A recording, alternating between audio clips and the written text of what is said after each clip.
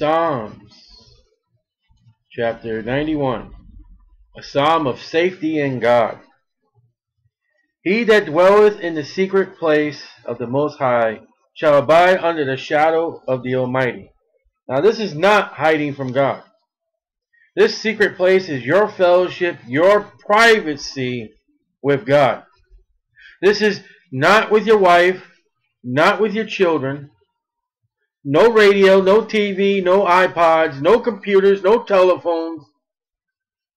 When you get off to be alone with God. That's what it's all about. And what American really does that?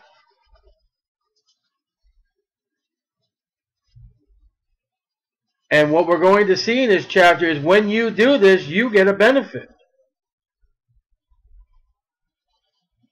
Even I need to start doing it. I need to get off all by myself and be with the Lord. And let Him speak to me. Especially the things that are going on in my life present. I will say of the Lord. This is what you say about God. He is my refuge. No one can touch you from being slain. No one can touch you if you put the Lord under your protection. A refugee is one who flees to a shelter. It is not somebody going to get you and bringing you. You've got to go.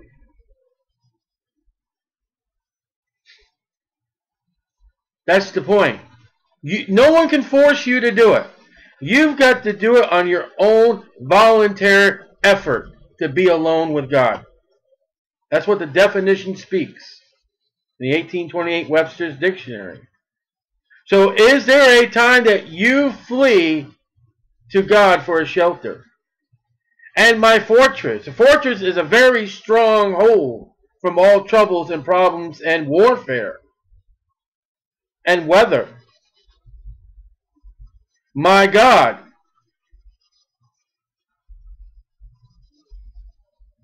It's got to be your God. You cannot take these promises in these two verses when Jesus Christ is not your Savior. Or you serve another Jesus or another gospel under another spirit. He has to be your God to run. To be a refugee into His fortress. It's very important. You run this back to Psalms 18:2. Find this in Romans 8:1. Surely He shall deliver thee from the snare of the fowler. Snare is a trap. From Satan. Run to His protection. I wonder if Job had not had his three buddies there, what would have happened? It was just him and the Lord. Which shows you what, in the time that you should be with God, what your friends can do.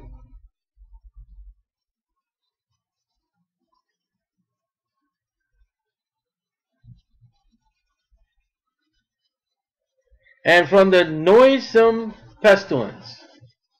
The 1828 dictionary, noxious to health, hurtful, offensive to smell or other senses. It's a pestilence that is noxious. You can't stand the sight, smell of. Job, with his boils, now that I know what boils are, now that I know what a rutting issue is, it's a shelter in danger or distraction. It's a defense, that fortress that you run to, which is God. He shall cover thee with His feathers. Now God doesn't have feathers. I'll show you in a minute. Under His wings, God does not have wings. Shall thou trust. His truth shall be thy shield and buckler. Well, alright. What is verse 4 describing? It's a description of something that you can look at and see. It is likened a mother bird with her chicks. Isn't that kind of that Father God is described as a mother here? The motherly protection. And Jesus said, when the gospel there, I would have called on you as a mother, with the chicks. Maybe Jesus had Psalms 91 verse 4 in mind. Don't run to God that has feathers and wings. Run to God that will protect you like a mother will. His truth shall be thy shield and buckler. According to Ephesians 6, the truth is the sword of your weaponry, of your armor.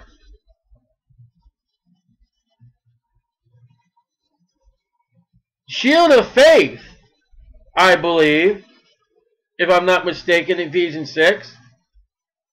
Your faith has to be truth.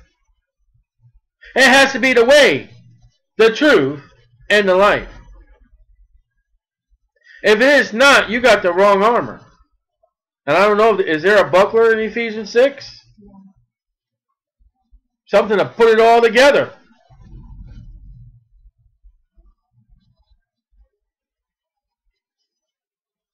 But bucklers to be true. God is true. Jesus Christ is true. Thou shalt not be afraid for the terror by night. Don't worry about what's in the night. The Lord will take care of you. You know, when a little child is afraid of darkness, a mother and a father will put a night light in that room to protect them. But you know that's wrong. The only light a Christian mother and father should give that child is the Bible and the Word of God, Jesus Christ.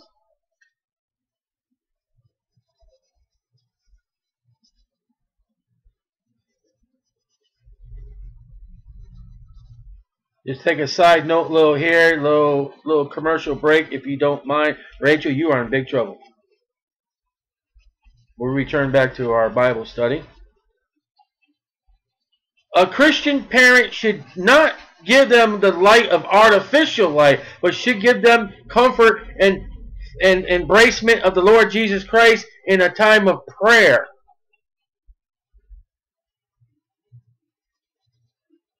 Nor for the arrow that fleeth by day. It's funny because we've been reading through the book of Psalms that God has an arrow. Well, who's against God? Who is the complete opposite of God? That Satan has arrows too. Except for in Revelation chapter 5, where he comes in with just a bow of peace and no arrow. I guess Cupid has an arrow too that kills. And then Robin Hood uses an arrow. So you've got to be careful. Nor for the pestilence that walketh in darkness. Nor for the destruction that wasteth at noontime. Listen, if you are under God's wing, if you are under God's protection, if you are alone with God, even if you get cancer, even if you get leprosy, even if you get a disease, or you've been attacked by Satan, He'll give you rest and comfort. What is the worst thing that Satan could do to you? Kill you and bring you home to the Lord Jesus Christ? The death of a saint brings joy and is an answer to God's prayer. There's a welcoming when a saint comes home that is honorable to the Lord and has done what he's supposed to do. Listen, that prodigal son, that father was happy. He called a party. And find me in that chapter, was it Luke 17, I think it is. Find me in that chapter where the party ends. It doesn't. 1,000 shall fall at thy side. That's a great. And 10,000 at thy right hand. but it shall not come nigh to thee. Now what is the it? The pestilence, the destruction, the arrow, the fear. Listen, in 2 Timothy chapter 1, it says that God has not given us the spirit of fear.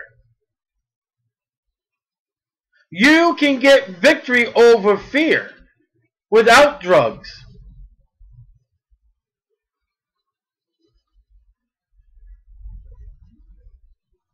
It shall not come nigh to thee. You shouldn't have fear. But we do. And that is the lack of faith we have in God. Only with thine eyes shalt thou behold and see the reward of the wicked. Don't worry about what that guy does to you. On the job site, in the church, in your own family, your friends, or your neighbors. Don't worry about it. God will give them their just deserts. And when somebody picks on you because you do right, yea, all they that live godly in Christ Jesus shall suffer persecution. God takes it personally. When he came across to Paul, he said, why hast thou persecuted me? You know? Why did you pick on Styler Hayward? No. That's not going to be at the judgment seat of Christ. That's not going to be at the judgment, great white throne judgment. That's not going to be. You say, what are you talking about? It's going to be, why did you pick on me, Jesus Christ speaking? Well, I didn't pick. I picked on the Styler Hayward. You picked on me. It's not about Styler Hayward. All he was a vessel. Now, why did you go against what I told that man to do? And everything that he said and done, yeah, he's a sinner, but he's been judged. Everything I told him to do that he done, I had him do it. Why'd you go against me?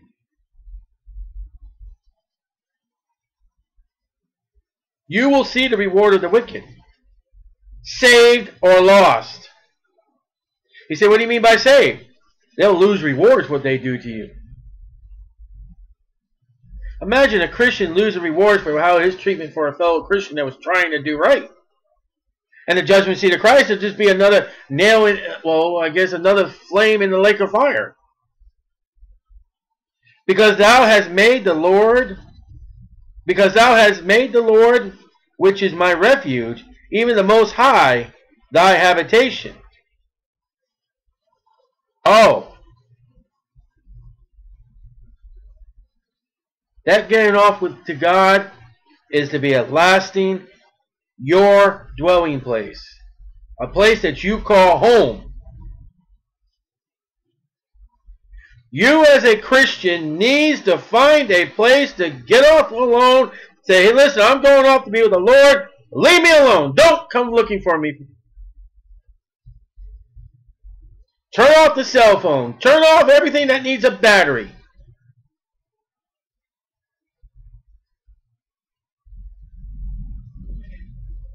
Every Christian should have 2 points of a home. One of them is getting back to Bethel. You say, what's that? Getting back to where you were saved. Now, you may not physically where you were saved. I was saved in Connecticut. I'm living in Florida. There's no possibility I can go to where I got saved.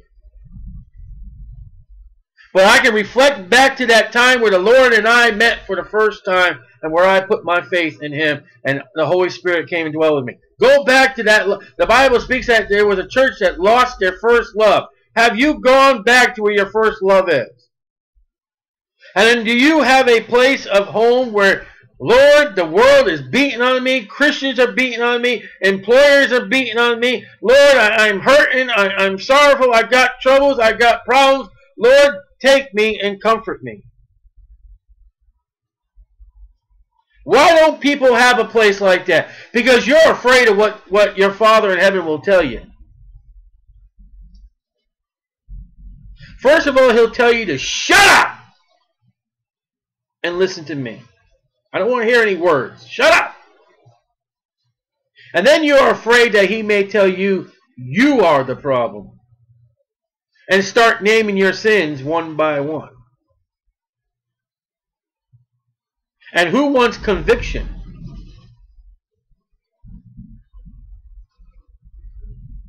And then seriously get off to pray for others rather than self. There shall no evil befall thee. You ain't going to hell. You can't sell yourself to Satan if you're a born-again Christian. How can you? You've been bought by the precious blood of the Lord Jesus Christ. Well, I had these troubles, I had these problems. According to the Bible, they're not evil. They may be Satan attacking you because you're right, doing right, holy.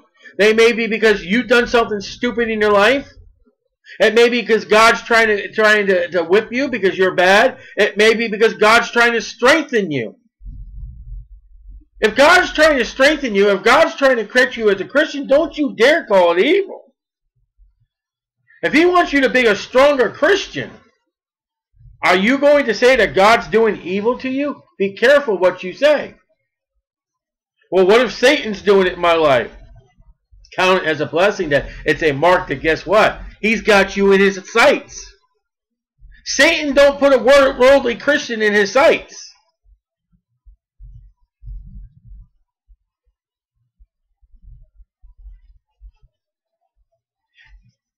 Neither shall any plague come nigh thy dwelling. Oh, I've been plagued. I got these things. Thy dwelling. Where is your dwelling? Daytona. No, it's not. No, it's not. No, it's not. What did Paul say? What did Paul say? He says, I'm in the presence of God. Your dwelling's already in heaven. Your dwelling's in New Jerusalem. You're just a pilgrim. This is not your dwelling place. Paul says, I am seated in heavenly places.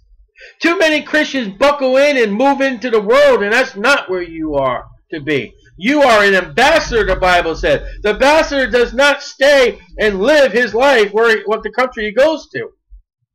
No, his passport, his orientation is the country that sent him. Our passport, our orientation that has sent us here is New Jerusalem, the mother of us all. Oh, we just read about a mother in verse 4. Have you run home to God in New Jerusalem to get comfort and strength and get out of this world for a little temple time? And if you haven't, it is the flesh and Satan that's preventing you from doing it. Watch this one. Verse 11, for he shall give his angels charge over thee, to keep thee in all thy ways. They shall bear thee up in thy hands, lest thou dash thy feet against a stone. Where did those two verses come up?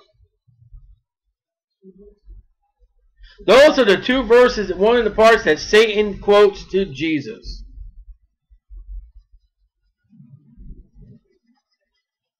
In a chapter that's about the safety in God.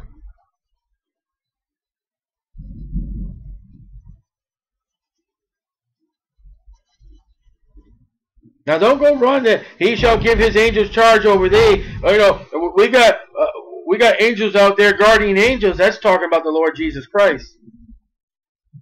I was going to say that. But the thee there is Jesus Christ. It's not us.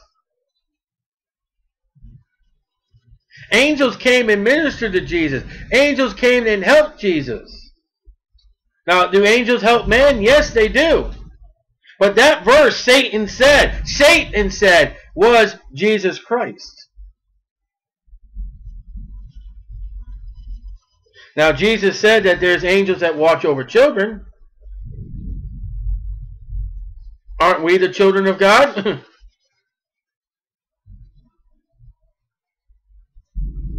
You say, how far can you take that? Well, we're not going to discuss guardian angels. We're talking about the Lord Jesus Christ. In verse 12, I guess Jesus never stubbed his toe. You mean his walk, his literal physical walk was right. Watch this.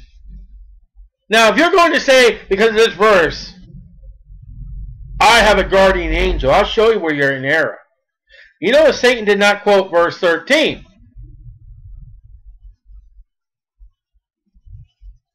Thou shalt tread upon the lion and adder, and a young lion, and the dragon shall trample under feet. Shalt thou trample under feet. Who is verse 13 talking about? It's talking about Satan. Ooh, Satan forgot to quote that verse. Lord Jesus, hey, listen. The angels are going to protect you against dashing your feet against a stone. But I'm not going to say that you're going to conquer me. He left that out, didn't he? Genesis 3:15. Satan did not say in Matthew and Luke that you're going to conquer me. Bow down and worship me, Jesus.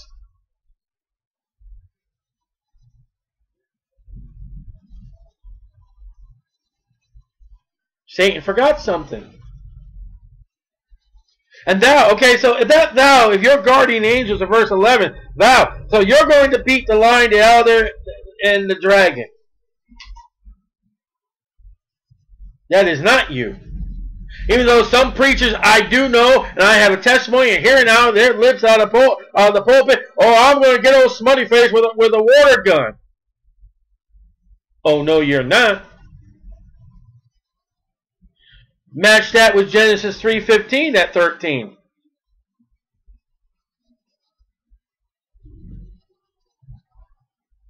You know what? If somebody's listening, I'm going to set them at the Catholic Church, but do you know who the Catholic Church has as a picture with the foot standing on the elder's head? You won't believe this. If you go and look on an internet search, this name and snake and foot, you'll find a picture on Yahoo or Google if you do an image search. It is, drumroll please, Mary. Mary has her foot on a snake standing on a rock.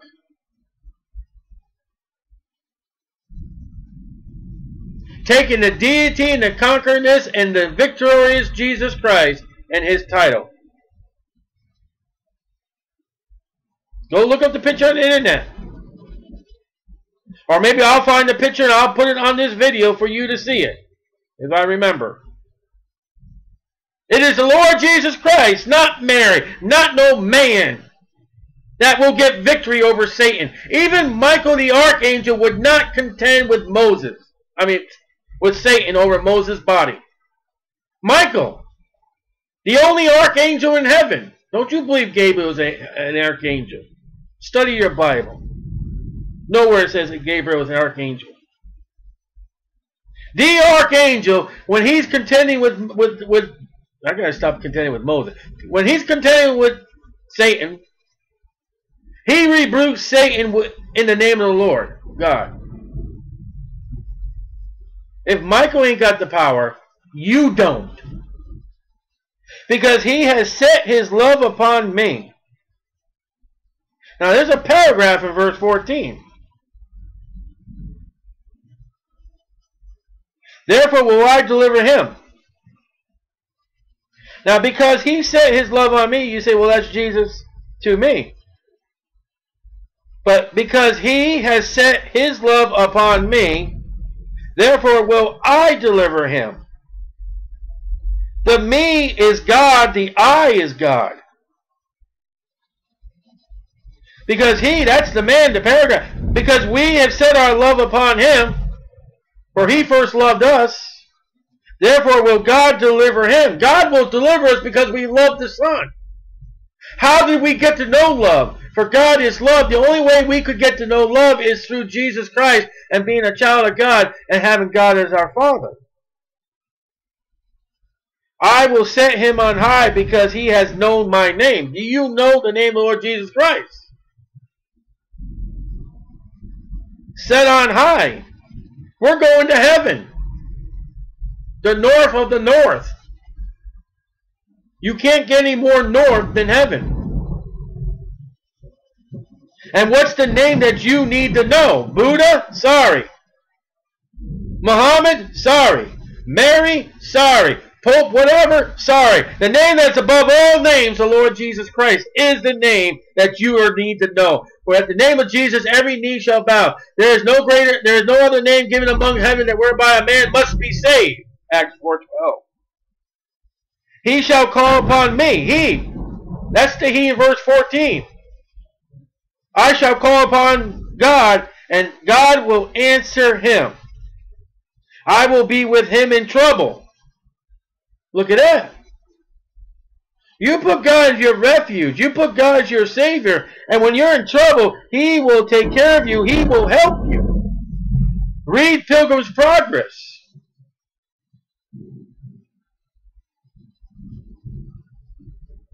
I will deliver him and honor him. Wow. With long life. Will I satisfy him and show him my salvation? That long life. Jesus died 33 and a half years old. That's not long.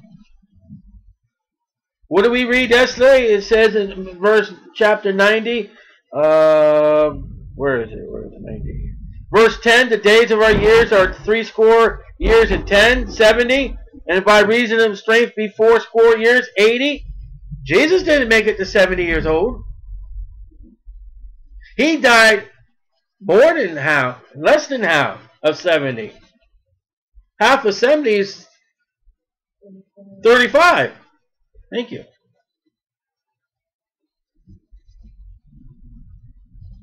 You do what God's supposed to. You get off in that safety in God. You get off by God by your own. And you do what you be with God.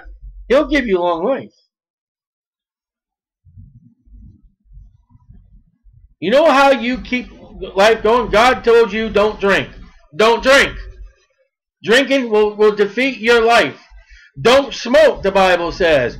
You smoke, you defeat your life. Don't mess around with women who are not your wife. You know how you defeat that? You mess around with women who are not your wife. Honor thy mother and father. You don't do that. The Bible says your life will be cut off early. Honor and love the Lord and respect Him, and you'll get long life. And with that long life, you go back verses 1 all the way down to 10. Yea, though you will suffer troubles and problems and tribulation, the peace that God will give you will be like you're not even going through anything if you live right and do right. The hard time, the frustrations you get is when you get your eyes off God. And you don't go off to be alone with God. And you don't run to that fortress. And with everything that we see, even the Lord Jesus Christ went through problems and troubles and situations. And He was tempted just like we are tempted of the tempter, Satan himself. And God was with him every step of the way. And at the end, comforted him and ministered to him. And Jesus frequently got off by himself to be with God, his Father, being God himself. If Jesus needed to do it, you think you as a lowly Christian, as a lowly man, oh, I don't need to do that. You're lying to yourself. And I have failed in this department. But if God were to record in His books, and I believe He does, how many minutes have you been off alone with God all by yourself?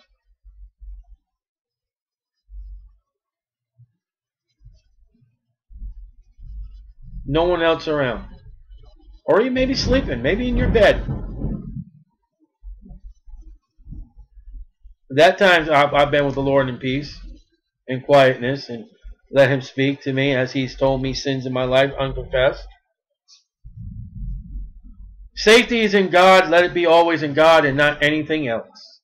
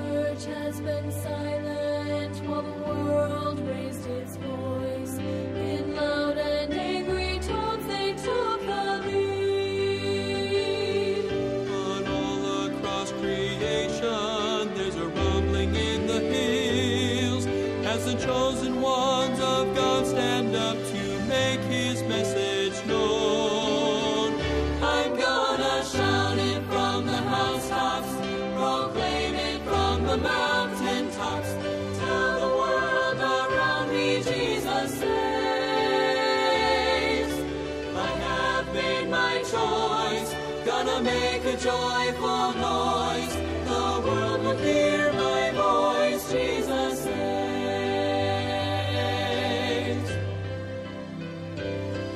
The world still tells us daily that God is not alive, and salvation's plan is just a fairy tale. But their lies don't change the truth that Jesus died for you, and the word says his return